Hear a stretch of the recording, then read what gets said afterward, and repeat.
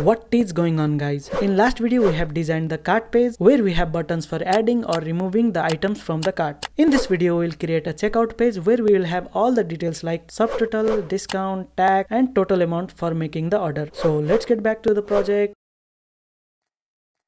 So we have designed the cart items. Now we will add a checkout button over here, and when we click on it, it will go to the checkout page. So for that we will go to cart page, since this is a cart page and this is the cart item. We will go to cart page.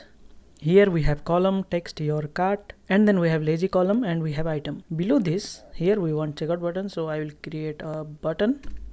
I'll copy it from product details view. We have a add to cart button over here. If you see this one, I'll copy the button and paste it below. Here let's remove on click for now. Let's name it as checkout. If I run now, cart, you can see over here, but I want it at the bottom. So for lazy column, what I will give modifier equals to modifier dot weight. It will take all the remaining space and it will go to bottom. And let's increase the height of this to 50 dp. Now you can see checkout. So on click of this, we'll go to checkout page. So let's create a new page in the pages. Let's call it a checkout page Kotlin file. It will have composable. That let's make it checkout page, and we have to navigate. So to navigate, let's go to app navigation and create a new navigation. Let's copy this home.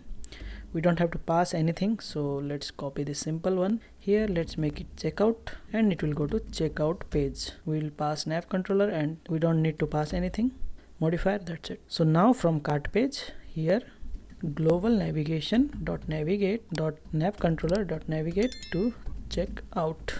If I run now, go to cart, checkout, you can see we are in a new page, that is checkout page. If I click on back, you will notice we are in home page, not in the cart page. From cart we went to checkout, but when we click on back, we are in home page. This should not happen. It should stay on the cart. So what we have done is, if you see in the home screen, this whole page is a home screen. Here what we have done, we are setting the selected index to 0. So every time we go to another page and come back, it will set it as a 0 because we have used only remember. So what we will use here, remember savable. With this it will remember wherever we were. So if I run now, go to cart, go to checkout page, click on back, we are in the cart page. So this is done. Now we'll close everything and just open checkout page. Now we'll design this checkout page. So what things we can include in the checkout page? So what things are required in the checkout page? If you click on back over here, you can see we have iPhone in the cart. There are 2 items.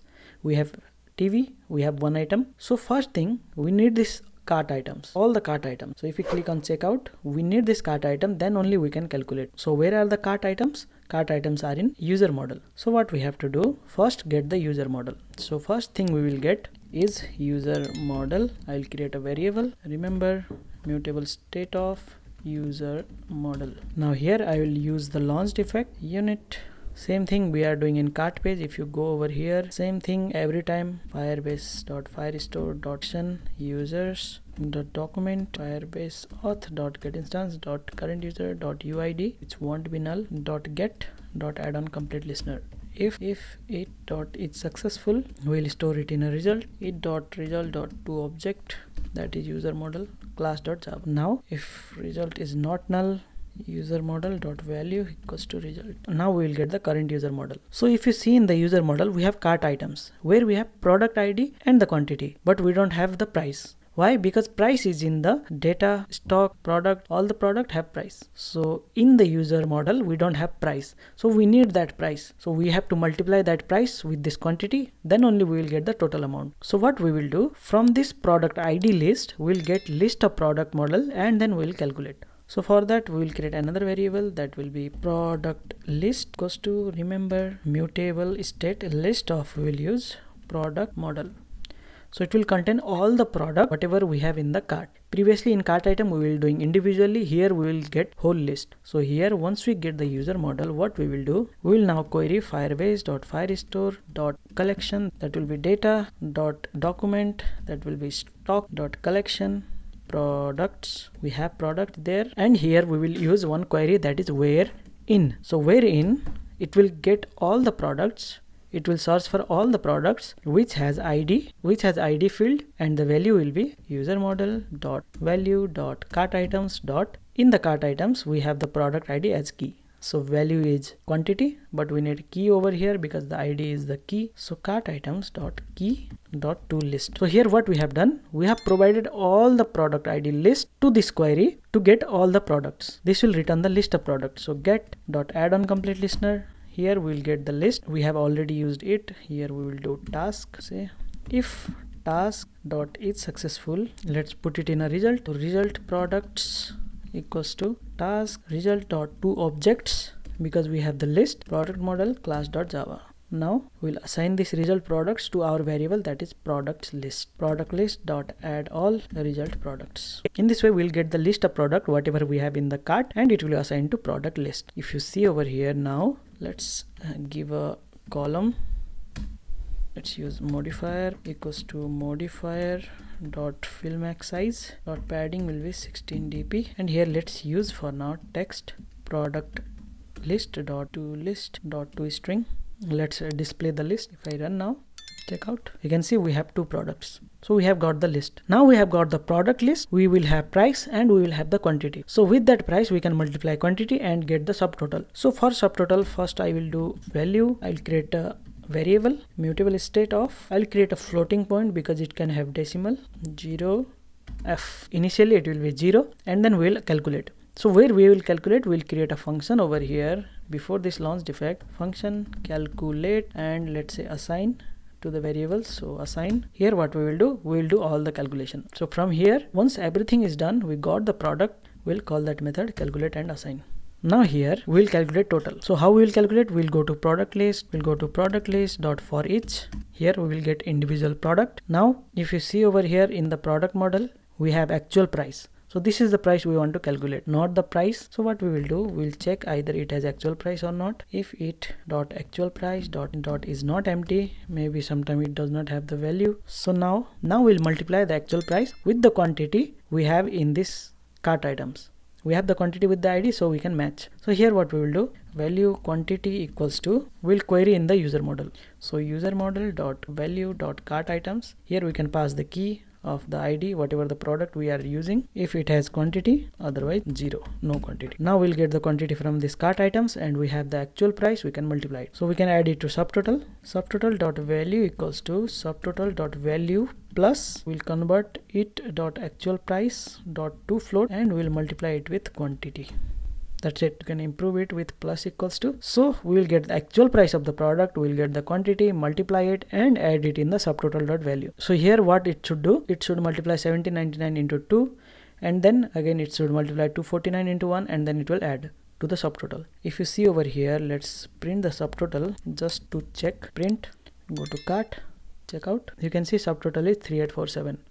So we have two iPhones, that's why. If you decrease this, you can see subtotal is 2048. In this way it will work. So if you increase the cart item, the subtotal will be increased. So now we have the subtotal. So what else we require? You can give the discount, you can add tax, you can do anything. So for now we will add first discount equals to, remember mutable state of, we'll give 0. Same way I will give tax also. You can add multiple items, tax, and finally we can have total. So I will create 3 more variables, discount, tax and total. Now here, once we calculated the subtotal from each product, after this what we will do, we'll calculate the discount. So how we'll calculate the discount? Discount dot value equals to, so how much discount we will give. So here initially it is 0, we should calculate from the total amount. So subtotal dot value into how much percent you want. Let's say 10%, then 10 by 100. If you want to give 15%, you can give 15 by 100, whatever percent, 5% you can give. Instead of writing hard-coded value over here, what we can do is, we'll go to app util and just create a method over here. Let's say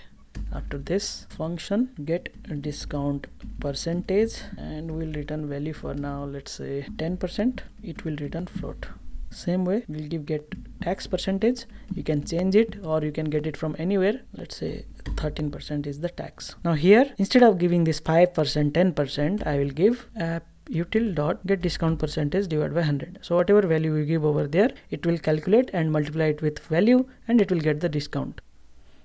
If I print over here, let's say discount dot value dot to string.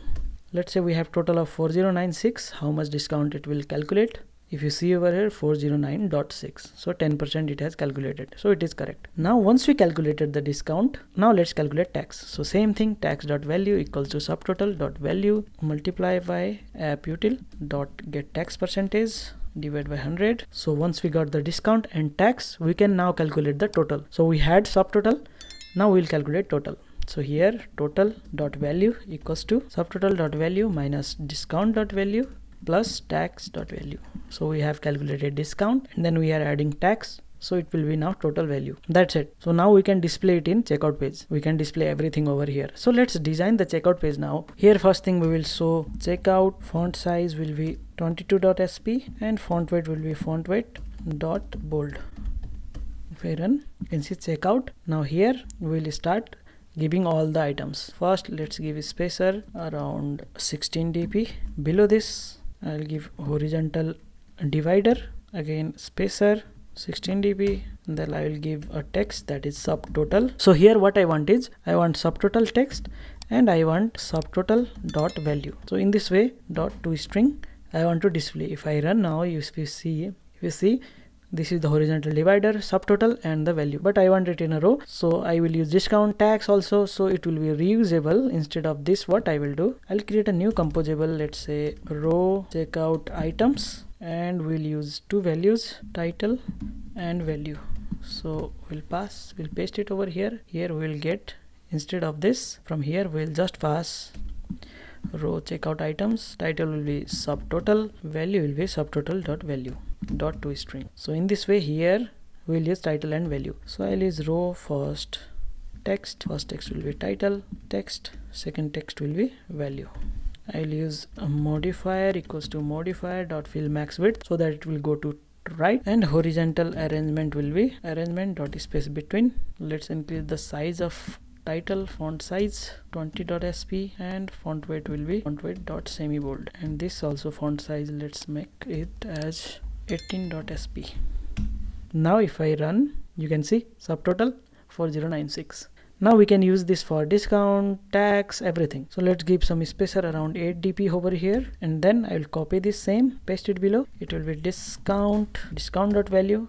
I'll copy this spacer as well for subtotal. For tax.value. Now I will use horizontal divider below that. If I run till now, you can see discount, tax. We can do one thing in discount, we can show minus, and in tax we'll use plus, and here in the value we'll append dollar, whatever the currency is. If you see, now we have subtotal, discount, tax. Now we can show the total. So what I will do here, I will use 16 dp spacer before this divider, and then below also, and then I will use a text that will be to pay. Text align will be text align dot center, and I will use modifier equals to modifier dot fill max width. Let's put it on separate line so that we can have big to pay, and below this we'll copy the text. Same thing, here will be actual total. So total dot value dot to string, font size let's make 30 sp, font weight let's make dot bold, and let's assign dollar plus, so it will have here. Let's run now. You can see we have to pay and this. If you go back and let's add one more TV, one more iPhone, go to checkout, the amount is increased, but you can see over here we have after decimal 4 values. We don't want that, we want only 2 values. So we'll format this total value wherever we are calculating it, %.2f, after decimal it will have 2 values, dot format, I will put it in bracket, and dot to float. That's it. If I run now you can see we have 2 digits. So also one more thing I want to add over here is address. So we don't have any address till now, we'll add later from the profile. From here we will add the address, but right now I want address over here. So for that, what I will do, after checkout, this spacer, I'll use text that will be deliver to font weight dot semi bold, and we will show the user address. So where is the user address? We don't have any user address. If you see over here in the user model, we only have name, email, UID and cart items. Let's add address also so that we can later add it. Address equals to address will be string equals to empty string. Here we will use user model dot address dot value dot address. So if to keep a spacer, again 16 dp. If I run now, restart, go to cart, checkout. We don't have address right now. Let's add hard-coded address. For this user, I will add field address. Let's add some dummy address. 123 Main Street, Springfield 11111 USA. Let's say edit address. Now if I run, we'll get the address, and we can also add the name. So here, let's copy this name, deliver to test 123 Main Street, Springfield, USA. Now it is looking good. So in this way it will work. If you go, let's remove this. I only want one iPhone, that is $17.99. Checkout, we have the $17.99, discount is $179. After tax, the total is $18.52. In this way calculation works. You can change in the app util also. You can store this value in the Firebase and you can get it from there as well. But as of now, I have added in the app util. So that's all for this video. In next video, we will add a pay button over here, and when we click on that pay, it will initiate the payment. We can pay it through debit or credit or any other payment option. So if you enjoyed this video, please hit the like button. If you have any doubts and queries, please comment below. I will reply for you. Don't forget to hit the subscribe button before going. See you in the next video. Bye bye.